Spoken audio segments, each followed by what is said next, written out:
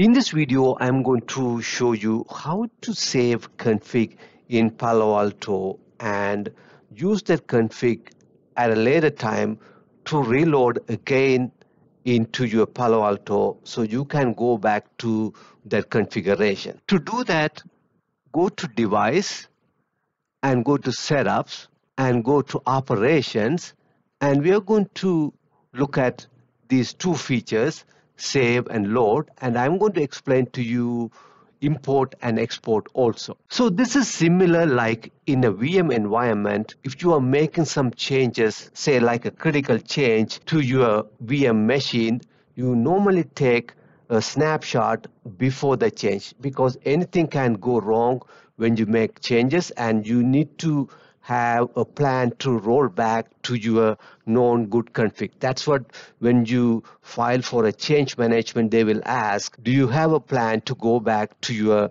known config? So you have a plan here in a Palo Alto, similar to VM environment. You can take a snapshot before you make the change. That is saving the config.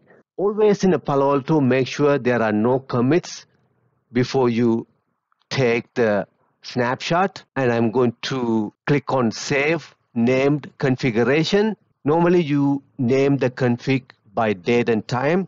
I'm going to say 02/17/2024.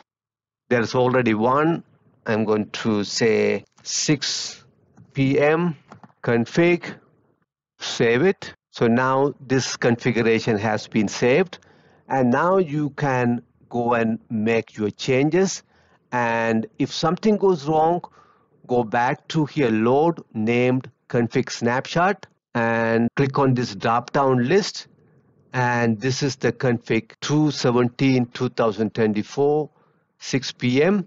and I haven't done any decryption or anything, so I'm going to keep it as it is. I'm going to click OK. Configuration is being loaded. Please check the task manager for its status. You should reload the page when the task is complete.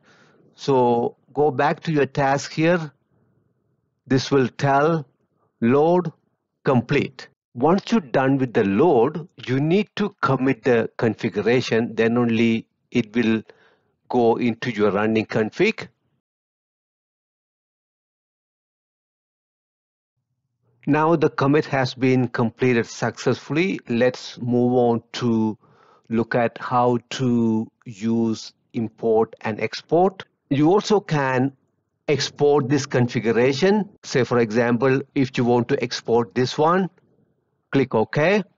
It will be exported to your download folder. Save. Now it is in your download folder. The good thing about this one is if you have a failed Palo Alto and if you can replace with the same model, you basically can reload this config into that same Palo Alto and you are back to operations using this configuration. From that Palo Alto, what you can do is you can import this named config, browse, and it is in the download folder. You see, this is the config. Double click on it and click OK. So there's an error here. You see, it doesn't have the XML extension because Palo Alto uses XML. You need to have an XML extension to import that config into the Palo Alto. So let's go back to our folder here, downloads, and I'm going to rename it. So I'm going to say XML, rename, close. I'm going to go back to import, browse, XML, double click on it. You see now it has been uploaded properly. So this is how you use these features in the Palo Alto. It's very useful if you are making some changes and those changes didn't work out. You can easily go back to your known good configuration. Hope this video is helpful for you. If you like this video, give me a thumbs up. Also, don't forget to subscribe to the channel and turn on the notification.